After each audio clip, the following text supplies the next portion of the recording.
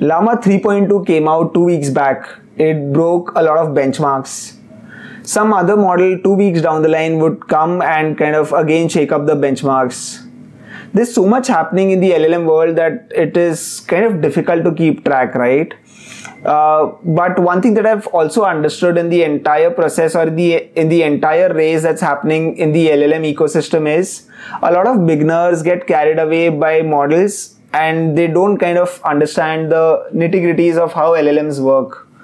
If you are a beginner, if you are a seasoned professional as well, and if you want to get your hands dirty with LLMs, I would recommend you should start with the first piece, which is a paper that published or that revolutionized the NLP domain, which is Attention is All You Need.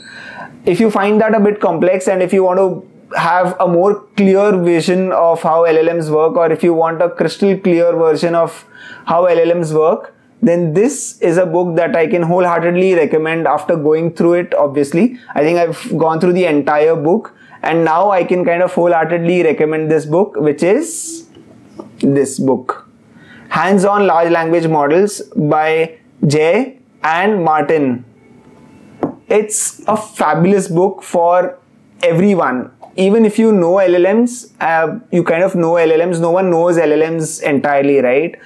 So if you are decently placed with LLMs or if you are a complete beginner, you can start with this book. This book is an absolute gem in terms of combining both theory as well as practical implementations. I'll now kind of go through the book and I'll show you why this book is actually the book that I can recommend wholeheartedly for anyone who wants to start with LLMs. I'm kind of going over the index, so I'll kind of take you through the index as well.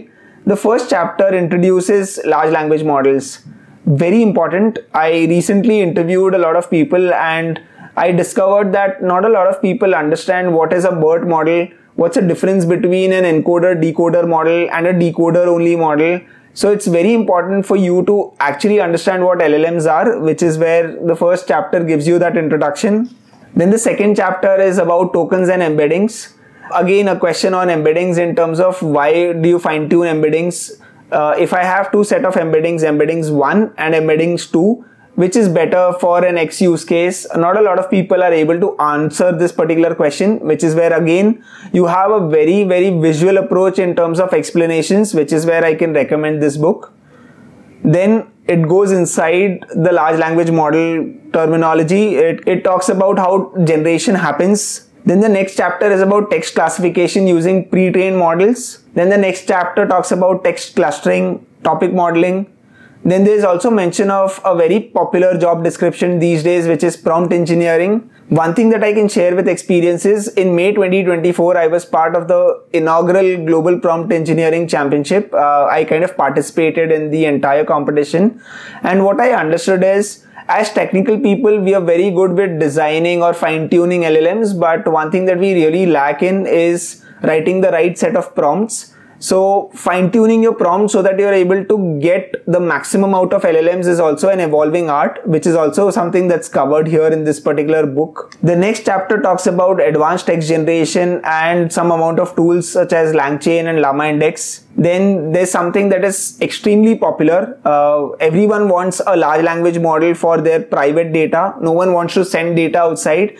And this is the case with a lot of organizations, which is where there's a term called as RAGs, which is very popular. RAGs is also explained very well in this particular book. Then you have multimodal LLMs here. So even that is a chapter here. If you want to understand how in the embedding space, images as well as text is captured, all of this is again covered very beautifully in this particular book. Then the part 3 is more about fine-tuning. So initially what happens is, if you're creating an LLM solution, the first piece of solution that you think of is say prompt based, then you go in for a RAG based solution, and then finally you kind of enter the fine-tuning territory if you have good amount of data. So the third part is talking about fine-tuning. Then you have LoRa and the other adapters in terms of fine-tuning as well. All of this is covered in this book.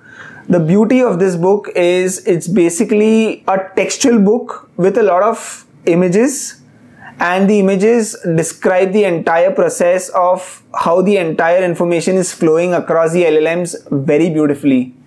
So a big shout out to both the authors, Jay and Maarten, for creating a masterpiece in LLMs.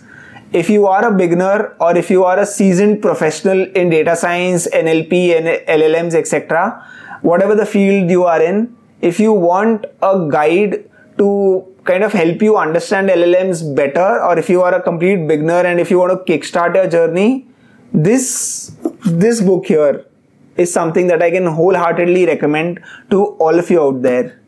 I'll add the link to this book in the description section of the video. Feel free to buy the book and hopefully you like the book as well.